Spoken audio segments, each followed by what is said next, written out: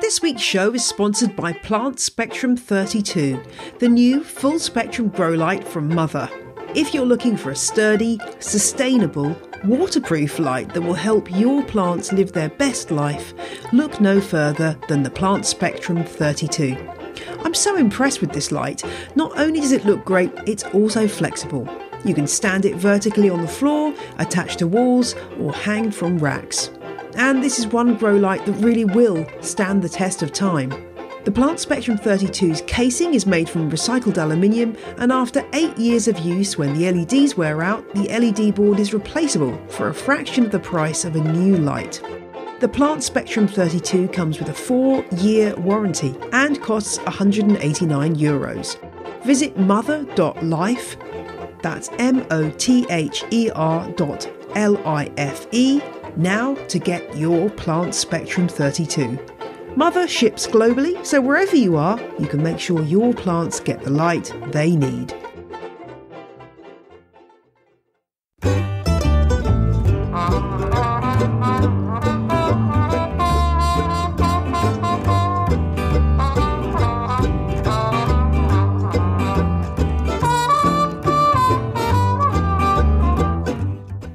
And welcome to On the Ledge podcast. How shiny are your leaves? That's what we're asking today.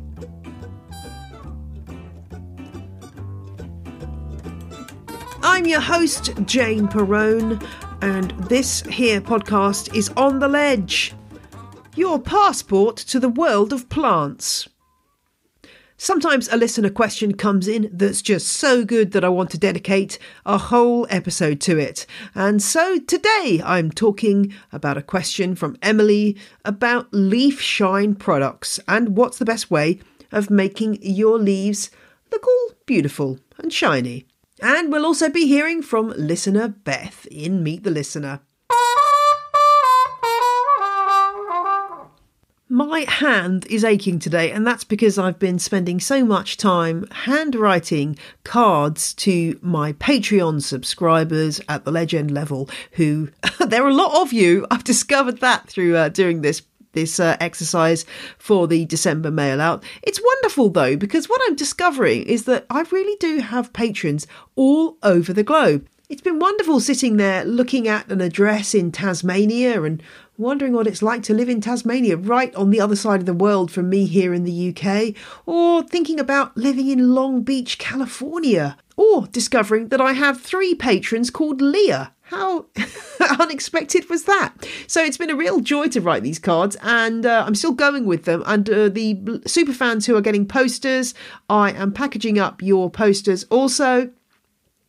And you should be getting those before Christmas, hopefully well before Christmas. Depends on what the old postal service is doing, of course. And we've welcomed some new patrons to the fold of late.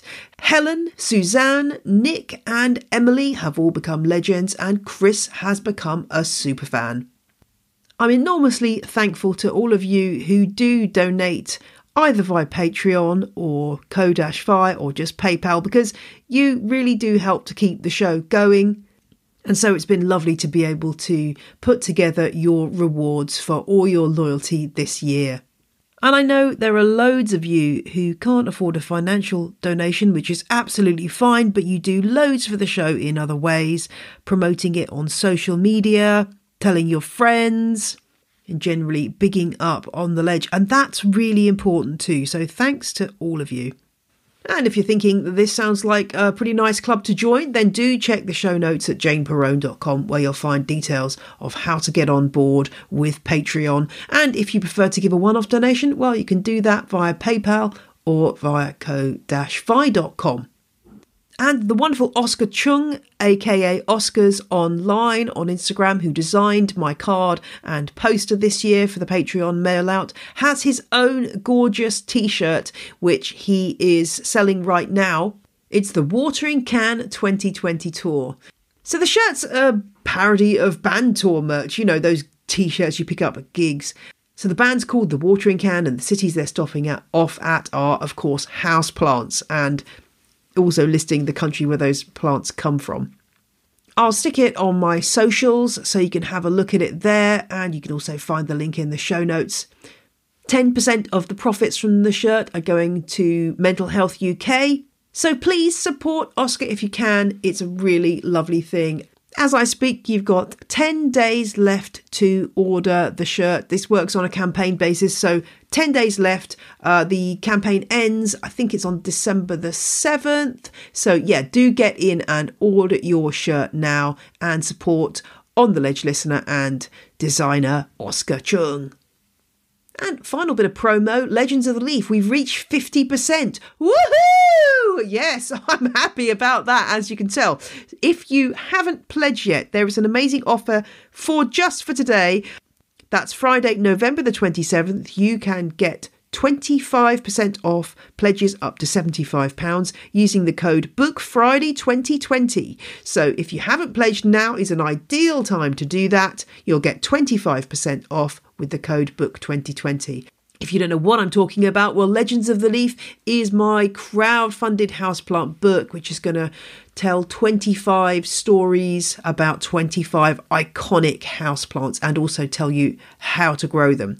Can't wait to get writing this book, so please support me if you can. Details are in the show notes, or just go to unbound.com. Right, enough promoing, let's get on with the show. And first up, let's hear from our Meet the Listener victim. Well, I won't call them a victim, I'll call them a star. Our Meet the Listener star, Beth. Hi, On The Ledge podcast. This is Beth calling from Ontario, Canada. I live on a farm near Lake Erie, and I am a big fan of On The Ledge and very excited to be on Meet the Listener. Question 1. You've been selected to travel to Mars as part of the first human colony on the Red Planet. There's only room for one houseplant from your collection on board. Which plant do you choose? I think I would take I call it the pot of succulents. They're a gathering of succulents that I actually had in my wedding bouquet when I married my husband 6 years ago. And they're growing and thriving. I don't really know what plants they are, but they always make me so happy and remind me of that day. Question 2. What is your favourite episode of On The Ledge? My favorite episode of On The Ledge is episode 4 about microgreens. I absolutely love to cook, and being in Canada, our winters are long and fairly dark, so I usually end up growing some microgreens in January, February, just to kind of make it through the darkest times of the year. And it's always nice to have something fresh on your plate. I also have 2 little boys who love the fact that they can plant some seeds and in pretty short order be eating them. And I'm always pretty impressed with how the next generation loves to see where their food comes from. And I am always suggesting to my friends that microgreens are awesome. They ask me questions about it, and I refer them to your podcast because it's a really good how-to. Question 3. Which Latin name do you say to impress people? I don't use many Latin names for the houseplants that I have. I don't know a lot of their names. I just enjoy their shapes and try to look after them the best I can. But mainly because I've heard it so often said on the podcast, the Pilea peperomia is something I have said to my mom a few times because I was able to gift her some of the little babies from my plant.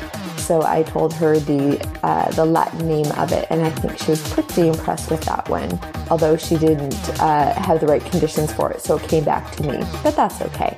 I think that's what houseplants are all about. Question 4. Crassulacean acid metabolism or guttation? I would say guttation is my favorite. It is such a cool thing to see. I haven't seen it on any of my houseplants thus far, but maybe one day if I get the right ones and the right conditions. I have looked at pictures online and seen those little droplets of water. Just has a little sense of whimsy to it, so I quite enjoy that. Question 5. Would you rather spend £200 on a variegated monstera or £200 on 20 interesting cacti? I would go for the large variegated Monstera, as I'm sitting here looking at about a dozen small pots of various succulents. I quite enjoy them, but I think having a high impact plant like a Monstera would really do well, and it would kind of light up part of the sunroom that I have in my home and give me something to look at in those long, dreary months that reminds me of a more tropical, warm summer. Thank you to Beth, and if you'd like to be a part of Meet the Listener, we'd love to hear from you. Drop a line to ontheledgepodcast@gmail.com, and my very capable assistant Kelly will send you details of how to take part.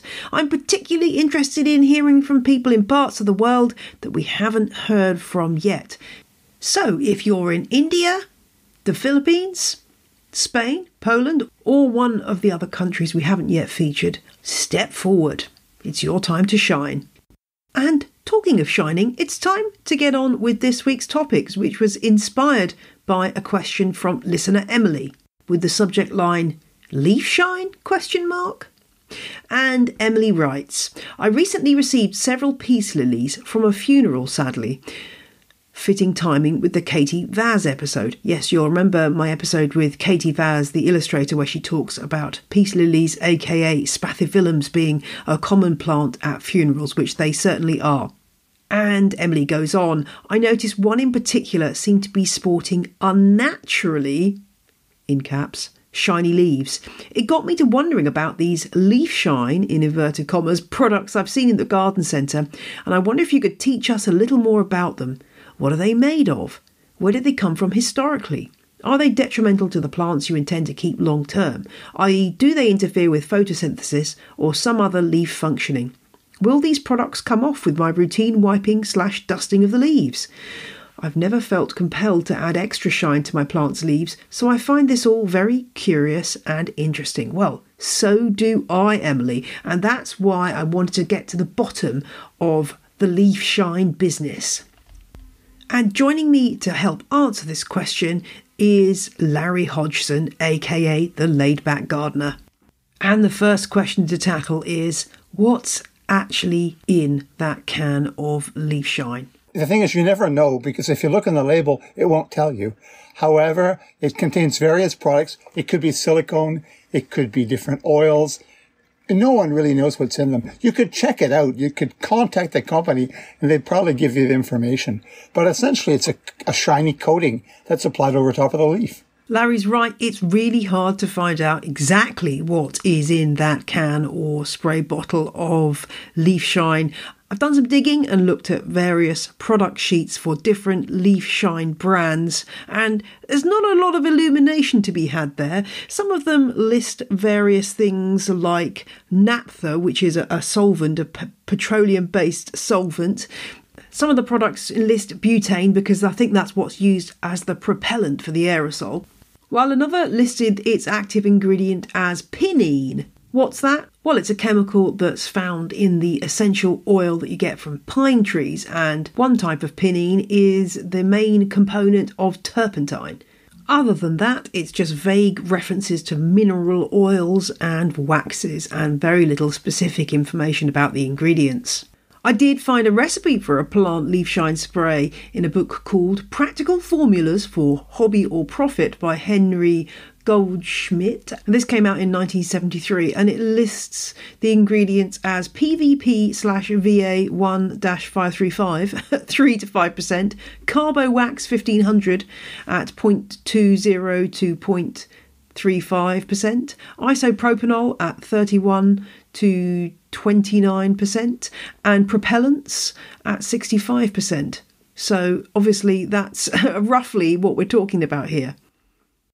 How long have these leaf shines been around? Well, I couldn't find an enormous amount of information on the history of leaf shine sprays, but I did find a book dating from 1933 called The Chemical Formulary by Harry Bennett, and it did list a recipe for a leaf shine spray in there, which didn't sound that much different from the ones we use today. So they've obviously been around for at least, 90 years and probably a bit longer. So could leaf shine actually help our plants? Over to Larry. No, it's not going to be good for leaves. It's not going to be good for several reasons. The most obvious one, of course, is that many leaves have their stomata on the top and the bottom.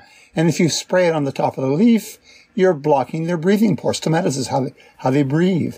So yes, a reminder, stomata, or stomata if you prefer, is the breathing holes of the plant. And if you spray something onto the leaf that's going to block those holes, well, that's going to reduce the amount of gas exchange that plant is able to do. So you're keeping the plant from breathing correctly.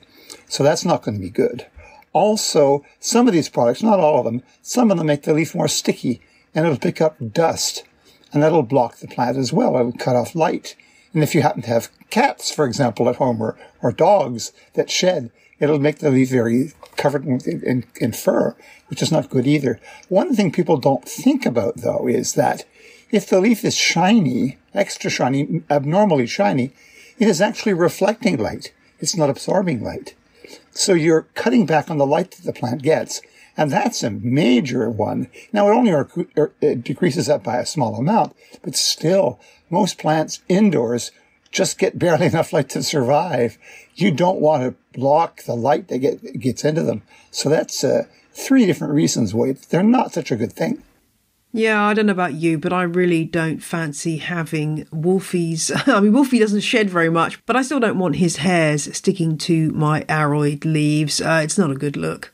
And that point about reflecting light, well, that's a really good one that I hadn't thought of. Yeah, every little drop of light counts when you're indoors where light levels are so much lower. So by spraying on leaf shine, you might actually be reducing your chances of optimizing photosynthesis.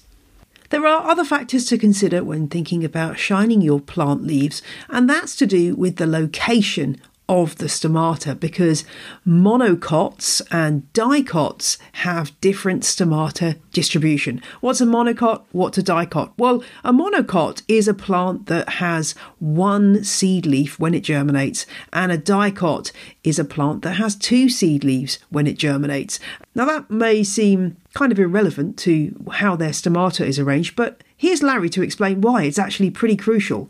Dicots that germinate with 2 seed leaves, they usually have leaves with an upper surface that does all the work as far as absorbing light, and under surface is where the stomata are formed. So they're not going to be as harmed as much as plants that have stomata on both surfaces. And that would include all the monocots, the ones that germinate with just 1 seed leaf. And that does include a lot of plants that we grow in our homes. Orchids, for example, are monocots. The entire family of aroids, and we grow monsteras, philodendrons, dieffenbachias. They all have stomata on both sides of the leaf. Then the sansevierias, dracaenas. We're slowly ticking off most of our common houseplants that shouldn't use that. Plus, if you read the label on leaf shine products, it'll say things like, do not use on plants with hairy leaves or fuzzy leaves. Okay, that's one down. Do not use on new growth. Well, that's another thing down. You end up saying, well, exactly what plant's going to use it on? Oh, don't use it on succulents. They'll say don't use them on succulents. They usually have stomata on both sides of their leaves too. So you sort of say, well, what exactly can I use them on? And, a limited number of plants would be the answer. So how come it's still so common to find plants that are sprayed with leaf shine, particularly if you buy them from florists? Well, if you take a look at the advertising around some of these leaf shine products, you can see the attraction from the florist point of view, because they advertise themselves as reducing transpiration. In other words, the loss of water vapour from the plant through those stomata. And how does that benefit the florist? Well, of course, if the florist got a plant sitting in their shop for a few days waiting to be sold, or indeed sitting at a funeral, if transpiration rates are reduced via the use of leaf shine, the plant is much less likely to suddenly wilt. And as we all know, with peace lilies, that's something they're very prone to do. So the florist can keep the plant looking nicer for longer and therefore have more chance of selling that plant. And these leaf shines are also used on cut foliage displays for a similar purpose, like wreaths and things like that, to preserve the foliage for as long as possible, even when it's detached from the plant. So I can really see why they're popular with florists, but I'd argue that they're not a product that you need to use on your plants at home. I think the first thing to do is change our mindset about shininess and leaves, because yes, some leaves are naturally very shiny. Very few have that high gloss that leaf shine gives, and the idea that this should be our aesthetic, well, it's a bit off track to me. Let's enjoy the natural patina and texture of our leaves as they are, but not worrying if we can't see our face in them, because applying leaf shine, well, it's a bit like applying a really bad Instagram filter.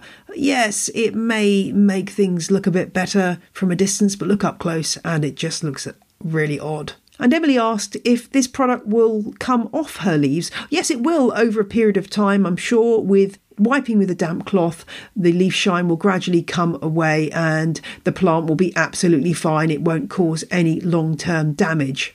So how do you keep your leaves free of dust and debris without using leaf shine? There are so many remedies out there, and most involve using something from the kitchen cupboards, it seems. I've heard of mayonnaise, milk, castor oil, coconut oil, lemon juice, the inside of a banana skin, and even vodka being used to shine leaves. What a waste of vodka. Before you raid your kitchen cupboards, let's go back to Larry to find out what he thinks. Most of those products are quite sticky, so you're going to have that problem of dust accumulating, and you don't really want that. It's one thing to make your leaf shine day 1, but if on day 25 it looks awful, that's not be any good. So I'm not in favor of putting anything on a leaf. I just say let it live its normal life. There is some evidence that a spray containing milk can help with powdery mildews as a way of killing the fungal spores that cause this condition. I'll link in the show notes to an article that goes into the science behind this. But if you're looking for a general cleaner for your houseplant leaves, the non-hairy ones, the best thing you can use is a damp cloth. Ideally water that's distilled or rainwater, so it doesn't contain any of those mineral salts that can cause those white deposits on leaves. And if you can, it can really give your plants a boost to give them the occasional shower. This will not only clean off the leaves, but also help the potting medium too. Here's why. Over time, as you water, and especially when you add fertilizer to the water or add fertilizer to the soil, minerals slowly build up in a pot. Now, outdoors, that wouldn't happen because rain is going to flush it out. So outdoors, you're getting that happening. But indoors, when you water, the water goes into the tray at the bottom just a little bit, and you sort of leave it there. And so that sort of it never goes anywhere. And so as time goes on, the minerals start to build up. At first, that's not a problem. But over time, they eventually get to the point where they become quite toxic. What happens is that when the mineral concentration is greater outside the leaf than inside the leaf, it pulls water out of the plant's roots, and that's never good. In fact, most of the time when you see brown leaf tips, people tend to blame it on chlorine or something like that. It's not chlorine causing the problem. There's a buildup of minerals in the soil, and it's time to either rinse it out or repot, one or the other. Thanks to Larry Hodgson for providing such expert advice this week. And you can find Larry on the internet as laidbackgardener.blog. So, do you want to come with me while I go and clean some plant leaves? Yeah, let's do it. Oh, that was a big yawn, Wolfie. Well, we're in the we're in the front room now, and I have ready my cloth. You going to sit down, Wolfie? On the sofa, up. I have with me my cloth ready for some leaf shining. So this is just an old muslin from when my kids were babies. You can also use a ripped up t-shirt, any fabric that's soft and isn't going to do any damage to your plant leaves is ideal. And I've just soaked this in a bit of rainwater. If you've got hard water, use rainwater or distilled water if you can, because that way you won't leave any salty mineral salt deposits on the leaves. And make sure this is at room temperature as well if you really want to spoil your plants, because that will make sure that the plant doesn't get a shock from freezing cold cloth. And when you're deciding which leaves to shine, well, anything that is hairy is out. I tend to clean those up with a soft paintbrush or clean makeup brush. but any plants that have got glossy leaves can be wiped down. We're obviously focusing on the top side of the leaf. As we've discovered today, many of the monocots do have stomata on both sides of the leaves, but the top layer is the bit where you tend to get the most dirt accumulating for obvious reasons. And while you're doing this, you can have a really good look at the leaves and check for any pests that might be hanging out. And if you use a white cloth, then it's quite satisfying because you can actually see how much dirt you're getting off.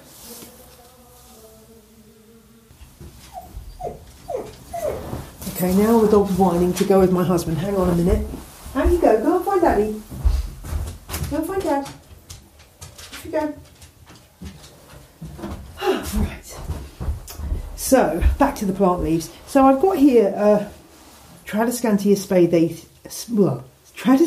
spadacea, and there's actually 3 different varieties in here.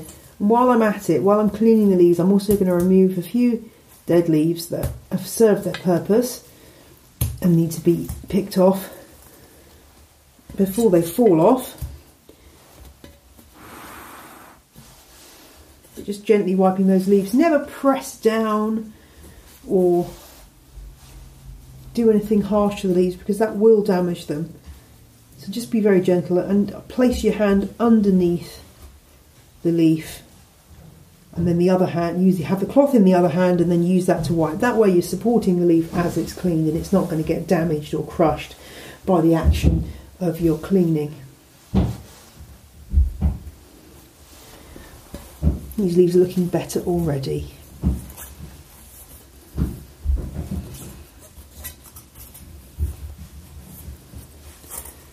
And if you've got a spray like SB Plant Invigorator, you could also spray your plants down with that first and then wipe.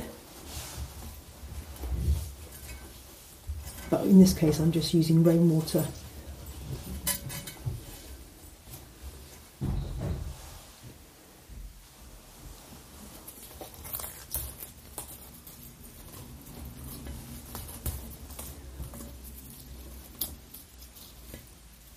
And if you do find any leaves that are damaged, it's up to you. It's a call really as to whether you want to remove those or leave them where they are.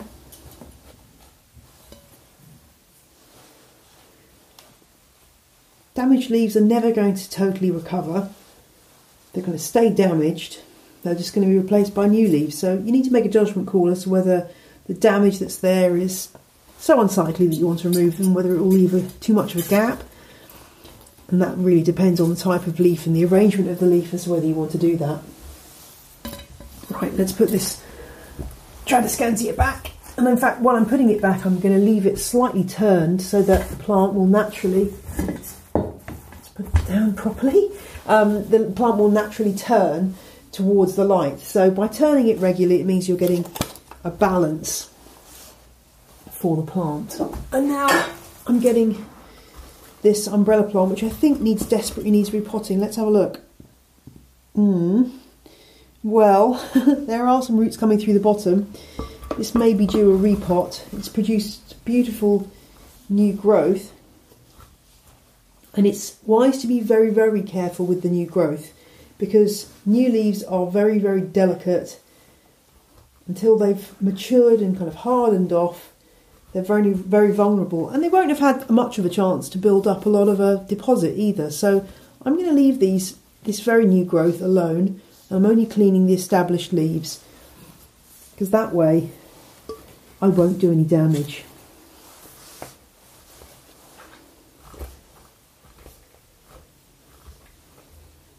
I'm really not a sort of a meditation kind of person, but I do find cleaning plant leaves is very therapeutic. Now I have got a plant whose leaves I wouldn't really use with a damp cloth. This is an Alocasia Black Velvet. I'm not sure if I'm going to clean this or not because the leaf has got a very slightly hairy texture. And I tend to avoid cleaning this one with the damp cloth technique. I think it will probably be fine, but this is probably one that I would put into the bath and give a good shower to rather than trying to clean it with the cloth, just because of the texture of those leaves.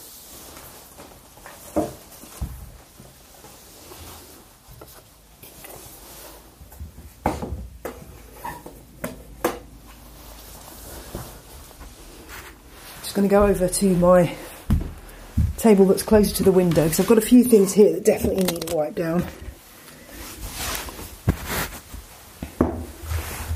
My Hoya Kerrii variegated form is very beautiful. Ooh, I've got pine cones on this table, I'm knocking them now. The obcordate leaf of the Hoya Kerrii, so that means that it's heart-shaped and the heart joins the leaf stem at the pointy end, not the other end. And these really are quite dirty actually. Just going to put a bit more water on my cloth.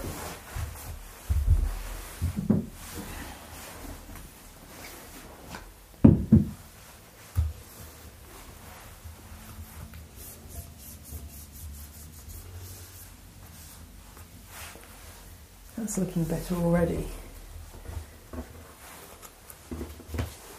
Oh, crack. Sorry about that.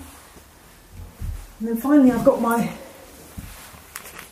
beautiful Rhaphidophora tetrasperma, which I've recently taken a chunk off to propagate for Listener Lauren, and this desperately needs a wipe down.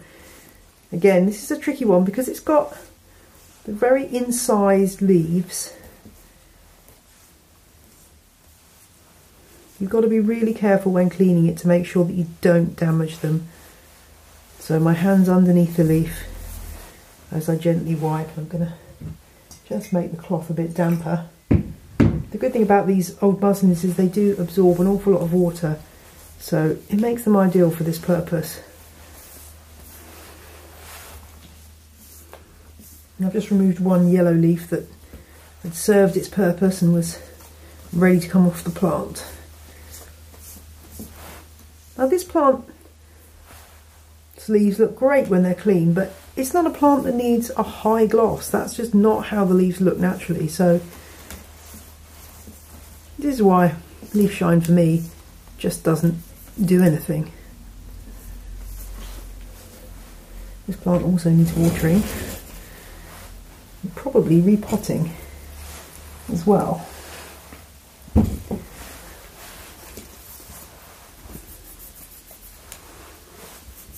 Now I'm a bit of a multitasker and I like to sort of do things while I'm doing something else, maybe listening to a podcast, but this certainly is not a job that you can do sitting in front of the TV because you really do need to concentrate. It's really easy to end up damaging these leaves by accident. So maybe something to do while listening to On the Ledge. And it's amazing the dirt that's coming off these leaves. If you've got a wood burning stove in your house, you may find that you get particular types of deposits at certain times of year, or you may find that certain times of year in the UK we get dust in the air, and that can come inside and land on your plants. And if you're having building work done or you're sanding floors or anything like that, do try and take your plants out of harm's way because they will be affected very easily. Just turning the plant as I go to make it easier to access all the different leaves.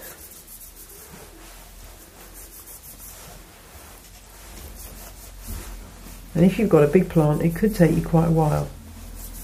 So this is why I don't do this tremendously often. But you don't need to do it every week. It's something that you can do whenever the plant seems to need it. And that's more about observing your plant than anything else.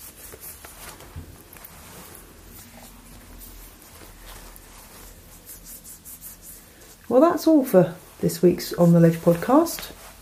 I hope you've enjoyed it, and I'll be back next Friday. Have fun shining your leaves this week, and here's to naturally healthy looking plants. Bye.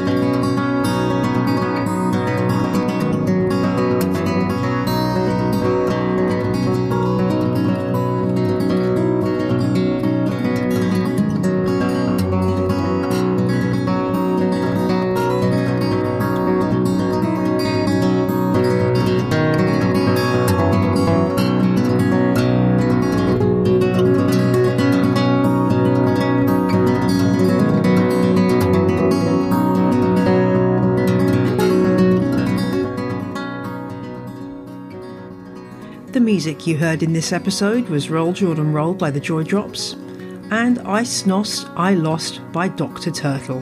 The ad music was Whistling Rufus by the Heftone Banjo Orchestra. Tracks are licensed under Creative Commons.